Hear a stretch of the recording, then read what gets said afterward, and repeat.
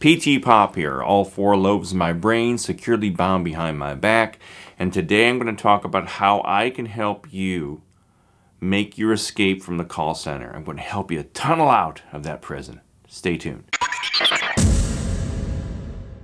Today, this morning I woke up and I started watching some videos on YouTube, as I do every morning, and I watched another gentleman's videos, and this guy and a bunch of other people on the internet talk about how the sky is falling. Everything's falling apart. The government's out to get you. You know, there's a new world order. Everything that we've experienced in our life is a false flag event designed to manipulate the public into going to war and stuff like that. And as I watch all these videos, I'm not putting them down, and in some cases I believe what they're saying, but nobody has a solution to it.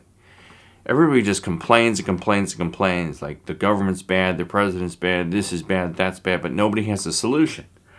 And I started thinking about my videos about call centers, and I thought, boy, I sit and I complain and I whine about call centers and how they're bad to me and how they're bad to you, and I've talked to people from all over the world that reinforce my opinions that call centers basically suck and are modern-day sweatshops. But I personally have never provided any type of solid or concrete solution to the matter, right?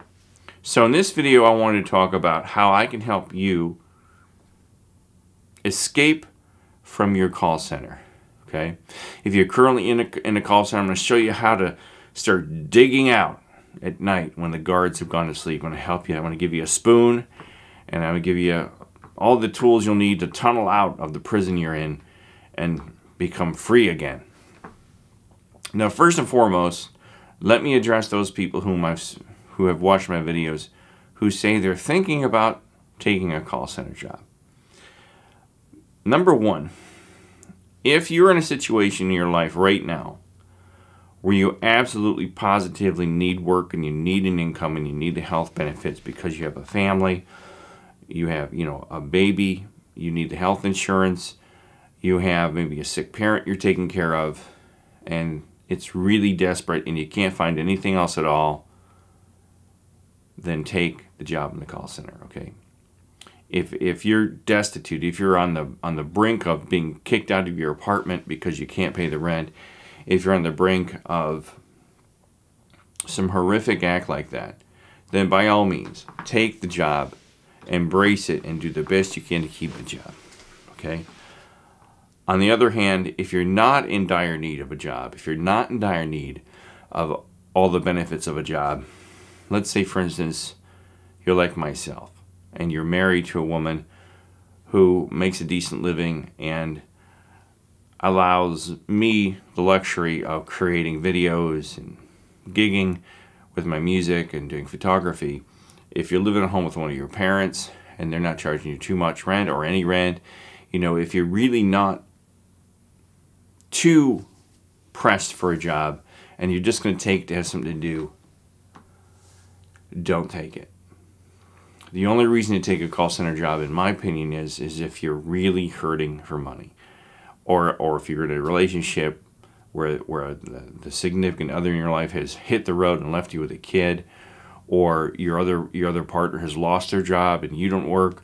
Go take the job because you need the income. But if you don't really need it, if you're living at home, you're just doing it to have something to do, or you're in college. Let's say you're in college and you say, well, I should go to college, go to school. I should take this job so I can help pay for school. Maybe, but don't. If the only reason to take a call center job is if you absolutely positively have no other choices in life to make money. Now, for those of you who are in a call center job and you've been there for a while, maybe a couple weeks to 6 months, here's what you do to help begin your process of escaping, tunneling out. Isn't this great when people do this? Tunneling out, escaping. Bell Meister would be proud. The first thing you need to do is start to document everything that you've accomplished on the job since you've gotten there. The positive things you've accomplished. Let's say you've met the metrics for the month of April. You're the top sales rep for 2 weeks in a row. You've gotten positive feedback from customers in the customer surveys. Document all those things. Document every good thing you've done, whether you met the metrics or the talk time. So you document this so you have something to show a future employer what you've done to this job, where you were when you began, and where you ended up when you left. As long as it's positive, keep documentation of it. Keep it running like on your notepad on your computer. Every computer has a notepad.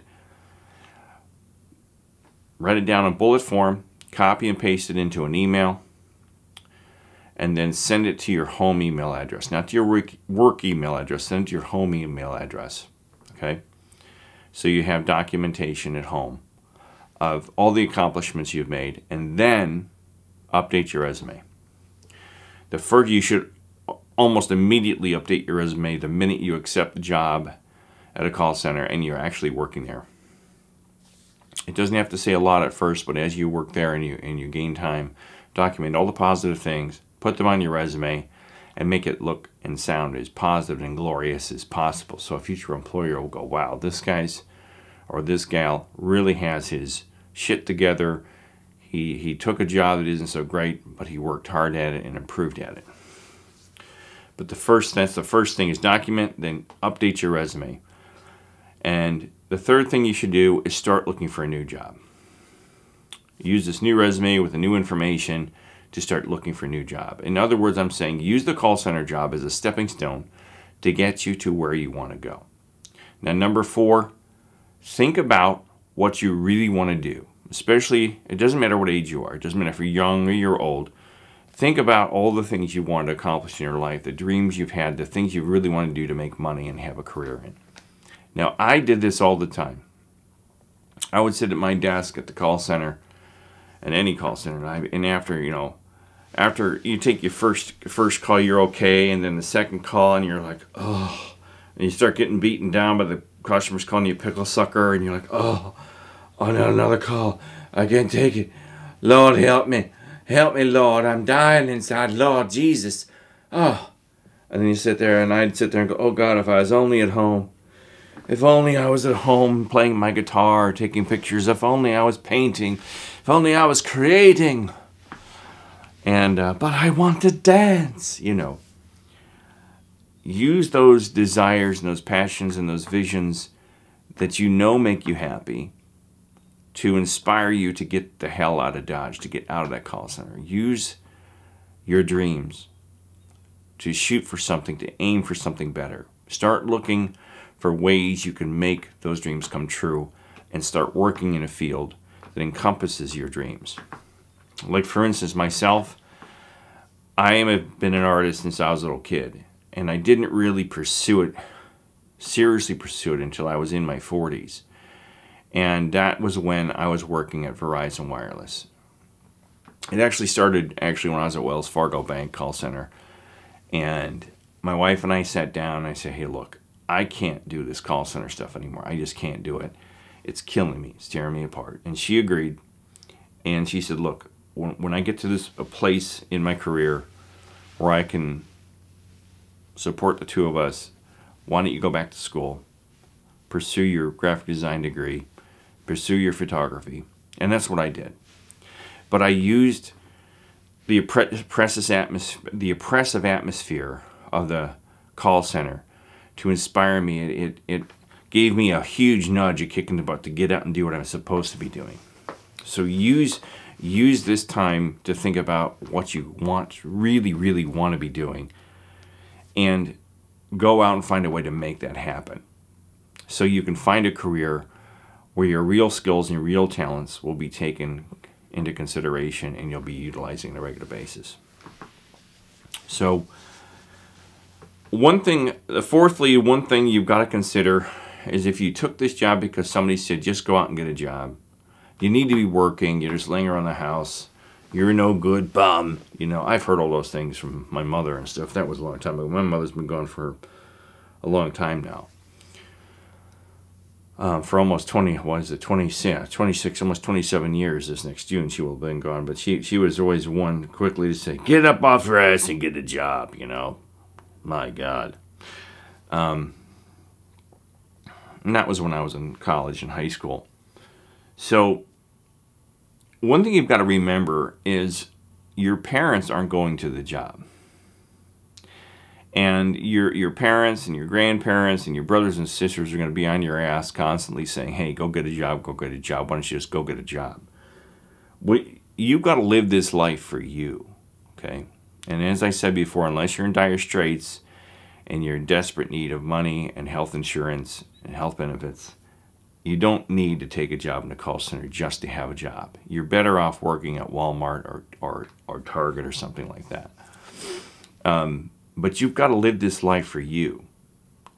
Find the dreams that you want. Make those dreams come true. Live your life for you. Don't live it for mom and dad. Don't just because dad worked at the mill for 30 years and had to retire because he lost a hand in a buzzsaw doesn't mean you got to be the strong little trooper and go out and do the same thing and get dismembered or something like that. I can tell you, beyond a shadow of a doubt, that most of our parents worked at jobs they hated just to put us through college or to keep a roof over our head and food on the table. Or food over our head and a house on the table, either one. So you've got to live this life for you and for no one else. So make sure you find something you enjoy doing and you're happy doing. Now that being said, I think it's really important that you understand that you can post for a job outside your call center position within the same company, okay? They're going to say, well, if you just stay 6 months, if you just stay a year, you can post out for a supervisor position, or you can post out and go into another department. That is possible. But they're going to dangle that in front of you, especially if they catch wind that you're going to leave. They're going to dangle that in front of you, and they're going to say, well, don't leave yet. You know, you could post out for that marketing position. Now, that is true. There are jobs you can get inside and you can post out.